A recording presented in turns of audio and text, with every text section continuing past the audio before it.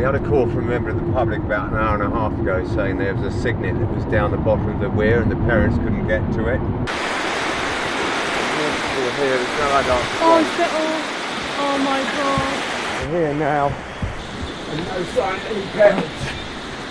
Okay, well I'm going to go for these two right now.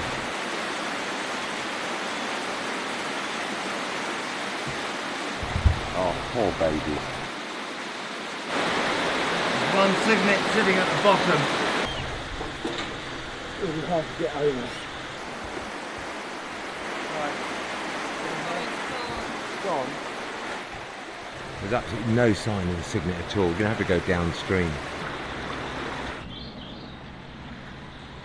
Well, this is an absolute nightmare. I can't see the cygnet anywhere.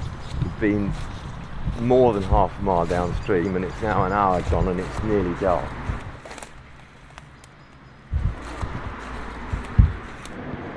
Well, that's pretty amazing. It's nearly dark. Danny suddenly heard a peeping in the rocks. And somewhere down here, I saw him really floundering. Oh, my baby. So, Hello, my precious. well, that's... Run away You won't run again. away. Hey, sweetheart, come on. Come and join your brothers and sisters. You are a worry to us. We thought we'd lost you, my sweetheart. We really did. Well, we've got 3 cygnets, which is a miracle, to be honest, because you've gone a long way from the others. Okay, babies, well, at least you're safe and sound, but sadly, you're going to be with us now until you get grown up and can go away. Incredible news. We sent a volunteer over to the lake this morning and he's actually found 2 adult swans and 3 cygnets, so they're obviously part of that clutch. What we've got, you lost 3, didn't you? Hey, you come on. Come on.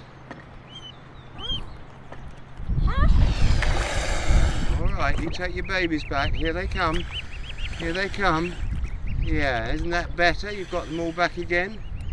Isn't that nice? 6 babies instead of 3. Are you very pleased? Say thank you very much.